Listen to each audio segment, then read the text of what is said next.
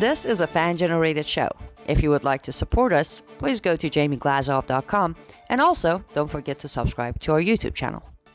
And make sure to order Jamie Glazov's new critically acclaimed jihadist Psychopath.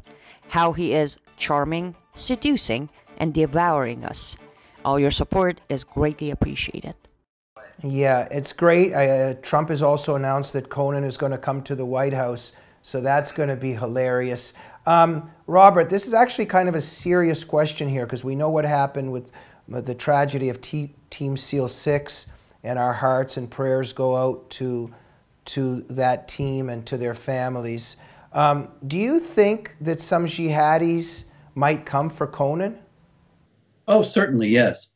I think that's a very real possibility. It's a very real possibility that they will try to find who was involved in the raid and go after them as well. It was extraordinarily naive or sinister, or both, that the names of the SEAL Team 6 that went after, that killed Osama, were released by Barack Obama. And that's just another thing on his record, that he never seemed to have the interests of the American people, and certainly not the interests of those who defended the American people at heart.